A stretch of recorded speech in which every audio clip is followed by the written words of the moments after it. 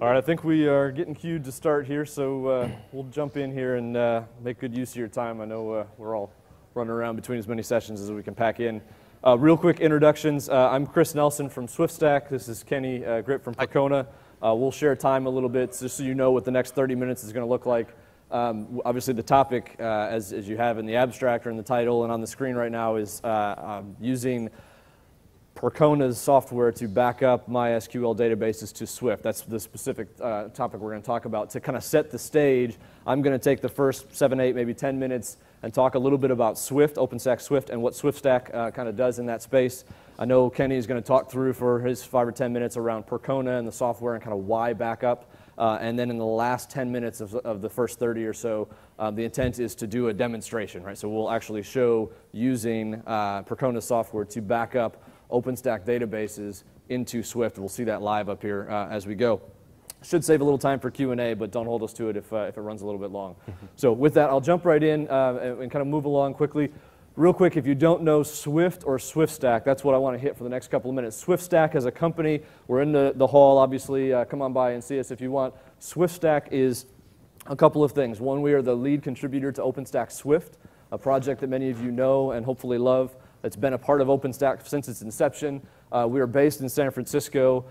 John Dickinson, who many of you know, project technical lead, works at our company. So do several of the core developers and a whole bunch of other people who are in the business of making Swift, OpenStack Swift, the world's most scalable object storage, most widely deployed object storage, easy to use in kind of an enterprise scenario, right? So we've got OpenStack Swift. If you're not familiar with that, as the project, real quick rundowns of a couple things here.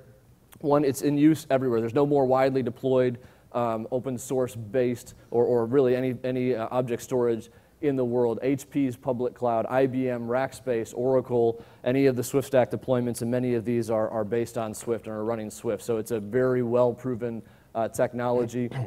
Tons of developers are scattered around here who have contributed in major ways, and some of these company names that you see here have been a big part along with SwiftStack and kind of moving this forward.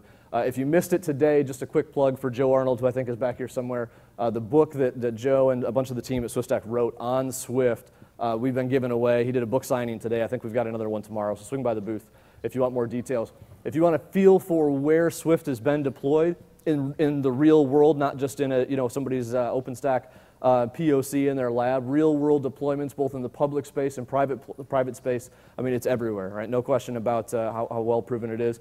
Not every one of these is a SwiftStack customer. Some of these are clearly using OpenStack Swift. The distinction we can talk about another time. But real quick, what does SwiftStack do in addition to or beyond what you can go and get from GitHub with OpenStack Swift, of course, which is an open source project in the OpenStack community? One of the marketing taglines we talk about is making Swift enterprise ready. The things down here in the bottom, we'll get to this, a little bit of detail here in the bottom, the OpenStack Swift gray and black kind of section. That's what you get with core open source OpenStack Swift, right? You get a RESTful API. You get the scalability across geographies and continents that's not a byproduct of its eventually consistent nature. You get the fact that it can be deployed on anything that you can run OpenStack on, right? Commodity or industry standard hardware, any x86 hardware out there, and more. You get concurrency, the performance capabilities, and all the rest. That's part of OpenStack Swift, whether you talk to SwiftStack or not. What we do is add pieces on top of that are more or less required in the enterprise space. So obviously we provide support. That's a big part of it. But also our SwiftStack controller is a management tool that sits in front of this and provides simplified deployment, management, monitoring, integration with things like LDAP, authentication, Nagios, Zabbix, right? Provide a file system gateway, so if you have applications that don't yet talk to a RESTful API, the Swift API, but they know NFS or CIFS, you can go through a gateway to get your data into a Swift cluster, et cetera, et cetera, et cetera, right? That's the value add that SwiftStack brings on. I don't want this to be a sales pitch for SwiftStack, so I'll keep it brief. With that, we'll stop SwiftStack, and I want to jump back into a bit about how Swift actually works, because this is going to be relevant to the part Kenny's going to talk through about actually using Swift as the target for backups, and specifically MySQL backups.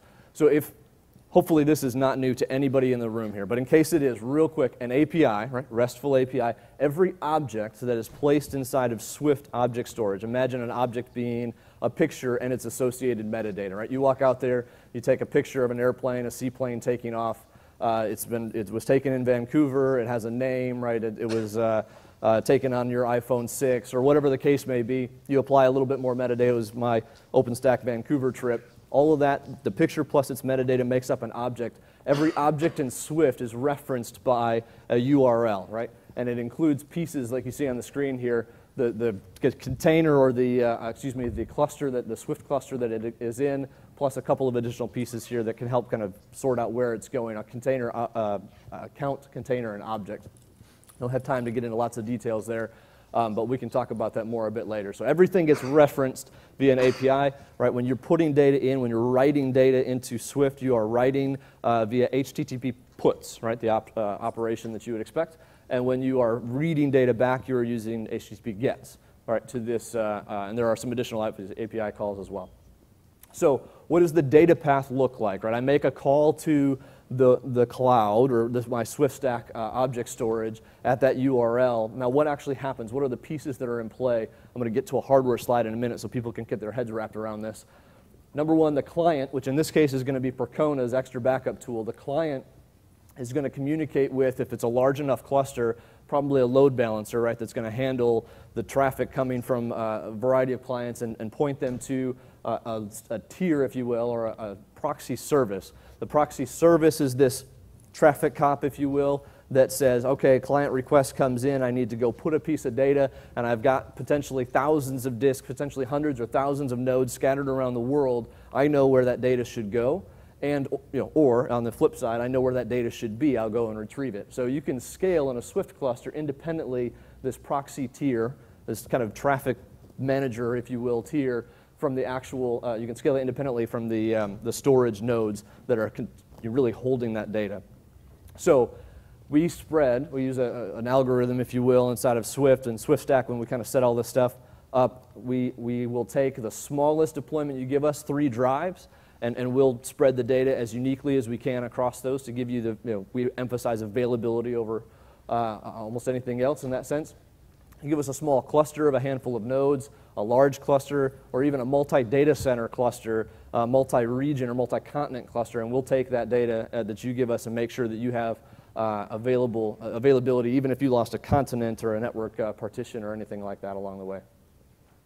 Real quick, one other feature that's relevant, especially in the backup space, if you heard kind of buzz from Swift, right, the OpenStack Swift project, last summit when we were in Paris, we were talking about that and kind of the previous one. We were talking a lot about storage policies. Storage policies is new features that a lot of companies collaborated in to put into Swift that allow us to say, I'm going to segregate devices that are participating. Again, thousands of devices from different ages and different characteristics, SSDs, flash or spinning drives, big and small. I can put them all into the same cluster, and I can segregate parts of those and say, this is kind of a high-performance chunk of stuff. This is a high-density chunk of stuff, or this is my European Union physical hardware, so all the EU data is going to be stored there. Or this is the news that Swift has made this summit is erasure coding, right, is now available in Swift. So maybe I'm going to store my backup data in an erasure-coded container, but there's other stuff that's serving kind of a more tier 1 web application. I want that to be in a replica-based container as well. Storage policies is what allows us to do that. So busy slide, don't worry about the details. I know all this stuff will be posted later, but real quickly to give you a feel for Swift can be deployed on a variety of industry standard hardware. A common reference architecture, these are flexible, this is not a hard and fast rule. Common set of reference architecture, you can kind of see on the left-hand side what it looks like to piece together some memory and RAM and CPU and networking. And then you can see that this can apply across a whole range of vendors that are out there providing the hardware that's in your data centers today. Last piece for me before I get Kenny up here, common ways that Swift is used. Obviously today's conversation is specifically around backups and backups of MySQL in particular, but Swift is used in a wide variety of ways. Our Swift and SwiftStack customers range from the backup and archive space, which we're talking about, down to kind of your enterprise Dropbox, right? Think file, sync and share, box.com, backup or storage. Obviously anybody that's using or has known OpenStack for a while knows that Swift is a natural thing to use for your glance images or your Cinder backups. And then we spend a lot of time with customers in the M&E and the genomics kind of bioinformatics spaces and beyond. So that's a real fast rundown. I think there's a link on the last slide, so just the last thing I will say, and then I'll hand it over to Kenny, is that if you want more details on Swift specifically, we've got a workshop running. I think it's about 6 hours on Friday, free to any OpenStack attendee this week. You're welcome to come, and we'll go into all of that stuff in a lot more detail and give you chances to get some hands-on with software. So with that, to Percona and Percona's backup. Thank you, Chris. Okay, first of all, a little bit about Percona. Who does know about Percona? I kind of want to question, who has heard about Percona?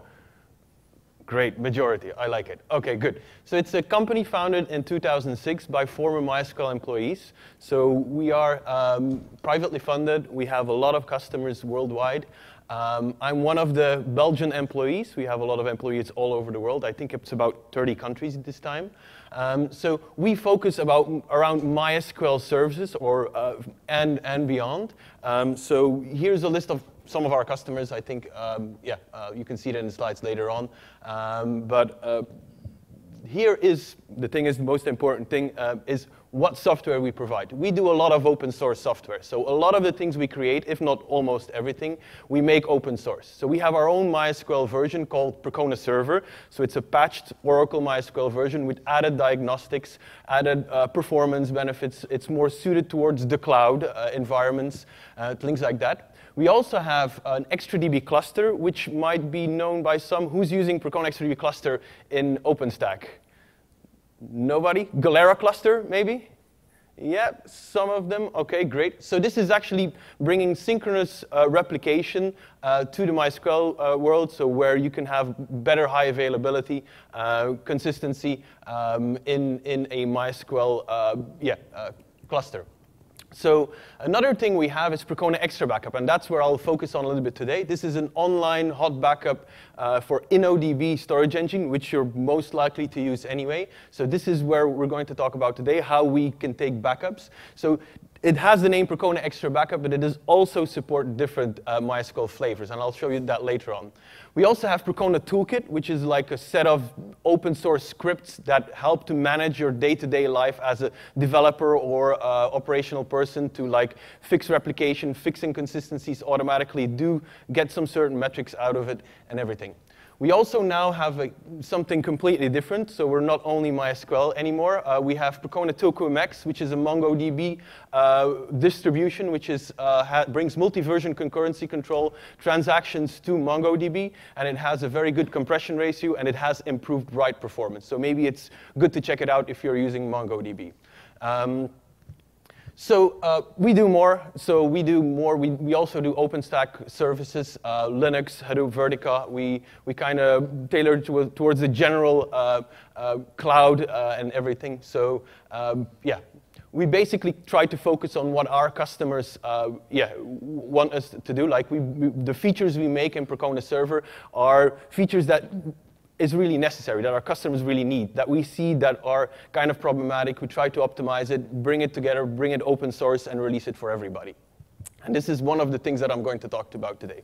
So here's an image about OpenStack core services. It's a little bit outdated, but what you can see is we've got all these kind of services like Glance, Nova, Cinder, Neutron, Keystone maybe. They all have a database. And in majority of the cases, this database is MySQL. Who is not using MySQL as some of these databases? Who is using MySQL? Yeah, only a few? OK, and as core service. OK, so here's one of the OpenStack user committee surveys from 2014. And you can see that the database usage, if we look at it, all the ones with the arrows are actually MySQL-related products. So we're talking about 68% is using MySQL. So the majority of the people use MySQL from Oracle. Then we've got MariaDB, which is a fork of MySQL. It's still compatible, uses the same MySQL protocol, has different functionality, different features, but it's basically kind of MySQL still, right? So we have MySQL with Galera, Percona XtraDB cluster, and MariaDB Galera cluster. They're all built upon that synchronous replication technique built by a company named Codership. So this is different flavors or different distributions of that software. We also have MySQL with DRBD, which is still used a little bit. And then we have Percona Server, which is about 3% of the installation. So if we think about it, 70% of everybody using OpenStack is using MySQL. So backups, anyone? No? Who is not doing backups at the moment? Everybody's, oh, well, one person, okay. One person is not doing backups. So this is kind of an important thing. We need to do backups, because if we don't back up that data, of course, you will have maybe a problem bringing your OpenStack back again. Maybe all the important data is there. So if I go back, we're talking about Nova, Cinder, Neutron, maybe Keystone. All this information is stored in MySQL. So if we think about a decent backup architecture, what do we do? So we have, this is kind of general backup recommendations, I would say. So what are your business requirements? What is the recovery time objective? How fast do you need to be able to restore? This is an important thing when you kind of create backups. Many people just take a backup to some other file system, so they do it manually, extra backup, maybe stream it to another host or to another file system or something like that. Well, how long does it take to bring that back up and bring back the service? So what is the business requirement there? Another important thing is the recovery point objective. How much data can we lose? Can we actually take a full backup every day, and then whenever we need to restore, we can lose up to 24 hours of data? Is that something that is acceptable or not? So this is something you have to wonder. Another very important thing is offsite backups. You'd probably want to be able to recover in case of a data center failure. So you could use Swift maybe. If we use backups and stream that to Swift, then we can use Swift to make sure that the backups are located somewhere else and not only in the same data center. Another thing is the backup retention plan. So how long do we need to keep full backups? Incremental backups. Do we need to do daily incrementals or hourly incrementals? Another thing is, in order to reach to the recovery point objective, is to do like point-in-time recovery can be done with MySQL binary logs. You need to back up them as well to be able to go back to any point in time in case that somebody deleted some wrong data, for example. Maybe you need to skip that and then make sure we recover everything except that delete statement, for example. Another important thing is to test backups and your restore procedures. Who tests their backups regularly and automatically? Not many, none. Okay, one person, good. So this is something very important and something that actually should be automated as well. And actually with this way that we take backups now with backups to Swift, which I'll really demo very, very soon, it makes it a lot easier to be able to test the backups, see if the backups are working correctly or not. So what type of backup solutions exist? So we've got LVM snapshots. So if you're using LVM, you can take an LVM snapshot, mount that snapshot, copy the data over. But the problem is that there's a write performance impact. There's a big write performance impact, and I think it's a ballpark figure, 10 times slower in terms of writes. So this is not exaggerated. This is true. So if you have a write-heavy environment, LVM snapshots will not do it for you. If we think about MySQL dump, which is a logical backup, so we convert all the data to SQL statements. So imagine having to load that data. If we're talking about 2 gigabytes, it's going to be fast. If we're talking about a terabyte, it might take a long time, even a week, to restore that single-threaded, doing SQL statement by SQL statement. So this is something that is very, very slow to restore on larger data sets. We can back up a node if we're talking about a Galera cluster. So we can say this node will take a backup from there. You can actually shut it down, copy the data files, start it up again. Or you can use a replica, so using master-slave replication or master-master, depending on what you use. So this does require extra hardware. You need to take that replica out of production and things like that. Another thing is disk subsystem snapshots. So some hardware like SAN supports snapshots. The thing I can say there, it's block level. You cannot have fine-grained control on which part you want to back up, which part you want to restore. You kind of have to restore everything, make sure that that works, and then you can maybe extract some data out of it. So it's a lot more difficult. And also, file system snapshot, yes, if you're using InnoDB, it is durable, so you can expect that the database will recover and it will have no data loss, depending on some settings, of course. But keep in mind that if we want point-in-time recovery, some settings need to be correctly configured, or you might have a corrupted database anyway if you're using such snapshots.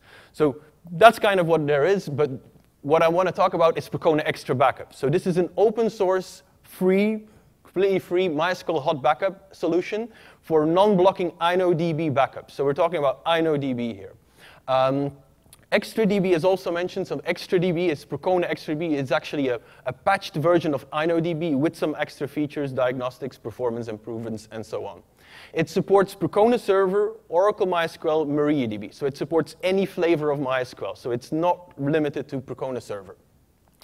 So what features does it have? So again, online, you can do multi-threaded backups, so file per file. You can compress and encrypt in the same command, and you can do it multi-threaded as well, each of them. You can stream backups. We have this for a long time already. We can stream backups from one node to the other node. We don't have to copy it to some local disk first and then copy it to the backup server. We can do it over the network. Using Netcat, SSH, different things can be done. And that's where the backup to Swift also comes into play.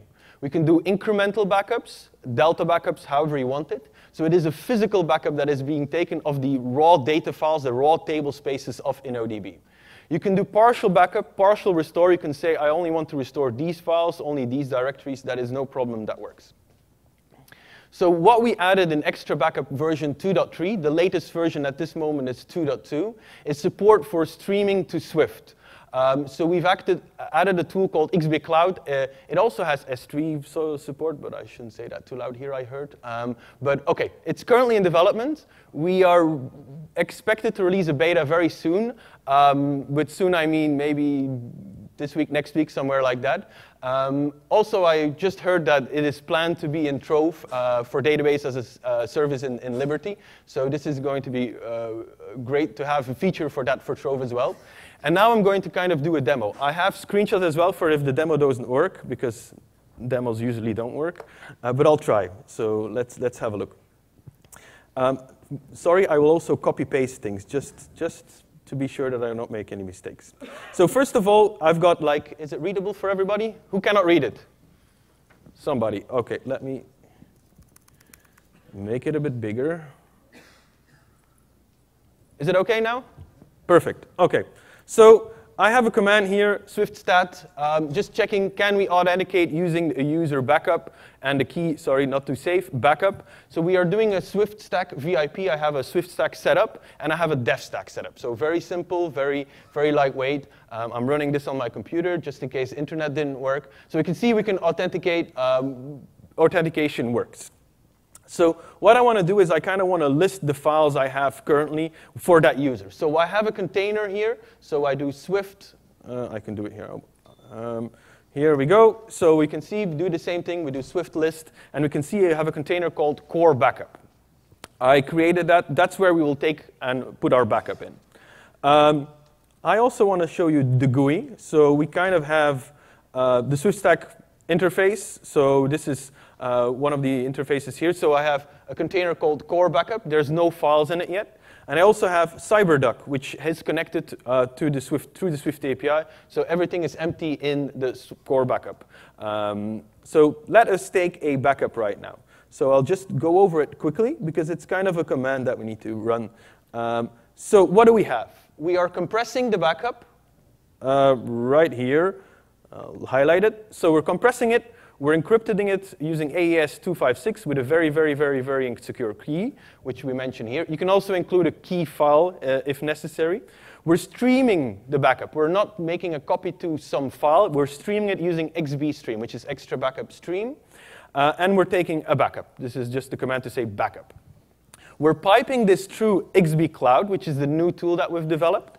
And we are doing it in multi-threaded.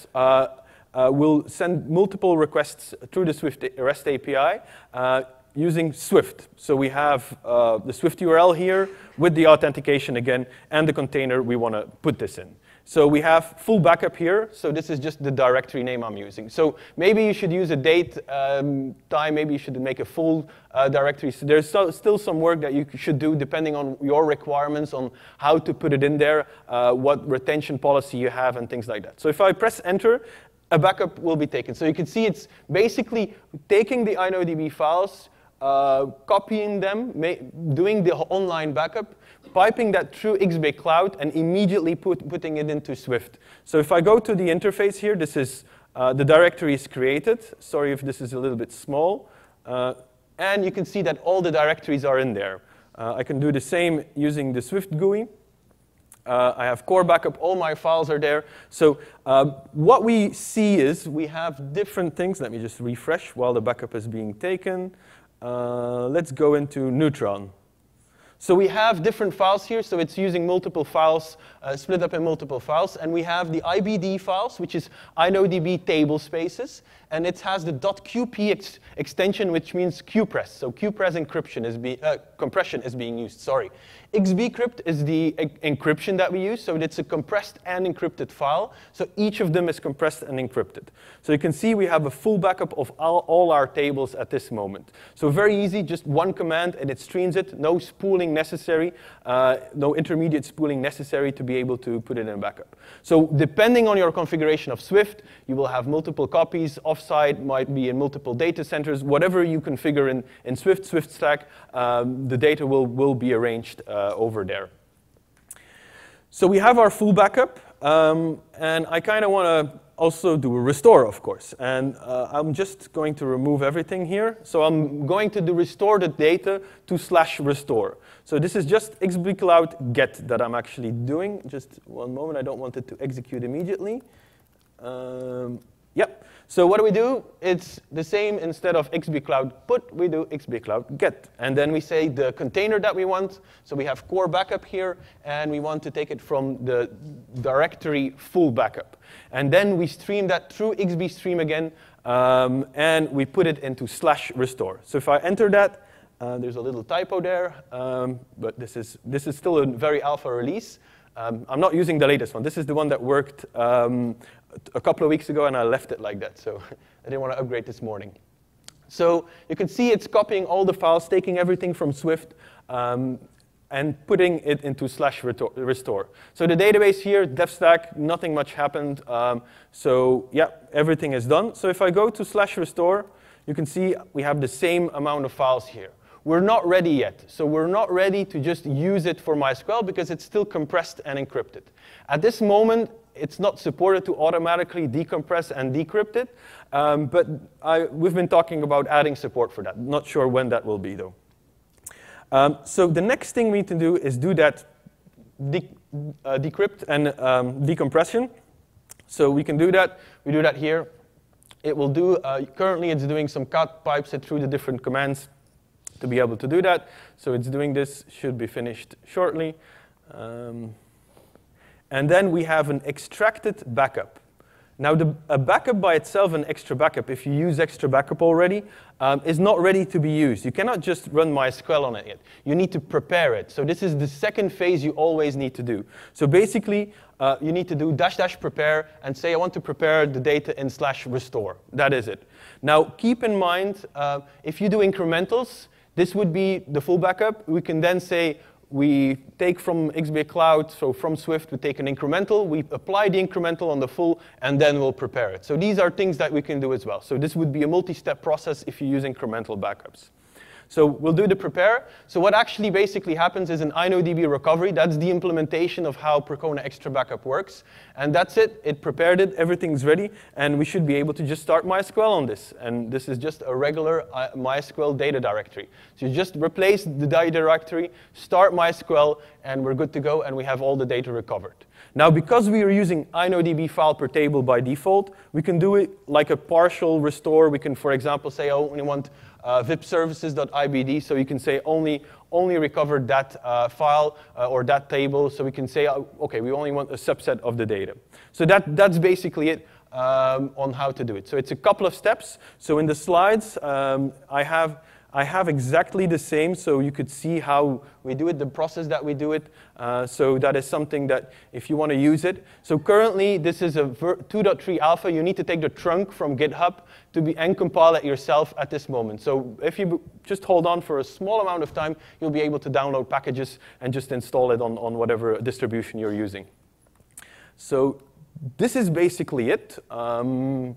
Do you have anything to add, Chris? Just I'll add one comment just to clarify. One of the pieces is as Kenny was saying, directory, and you saw that full backup directory. So think if you're a Swift guy, that's a container, right? So where we were backing up all of the files from Percona ExtraDB, he created and dumped all that stuff into a container. The UI that you're looking at, if you're not familiar with SwiftStack, the UI you're looking at here is a simple, extremely simple browser-based kind of console into the containers, accounts and containers that are inside of this cluster. This is a very common way to kind of go interact with and put a little bit of data into a SwiftStack cluster when you get this up and running, kind of in a POC type of environment. Can you use CyberDuck as well? It's another way to view what's in there. Commonly, you would be interacting with the SwiftStack cluster, the Swift cluster, with some application, exactly like Kenny did today with Percona, or imagine your other apps and things that are out there. The other UI you didn't see from SwiftStack, which you certainly can, either in the workshop or just by going to our website and signing up for a free trial, you can see the management UI that kind of controls getting all this stuff set up, which we did offline and didn't have the time to mess with here. So I think that was it on that last slide. I know we switch back to the slide here in a second. Yep, we'll do that. We've got a couple of links, obviously, to the Percona site, to a SwiftStack site, to our workshop. If you want to sign up for the Swift workshop, that's the middle one there. If you can't read that link, just come find me, and we can get you some details on that.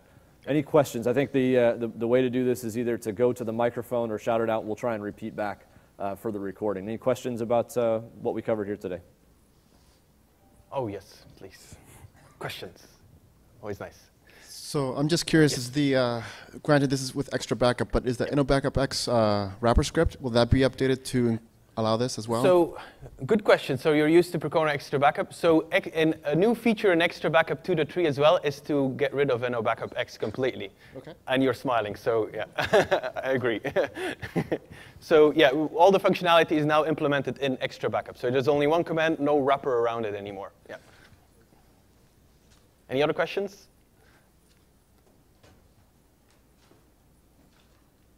All right, very good. Thank you, Kenny. Okay, thanks, Chris. Thank you.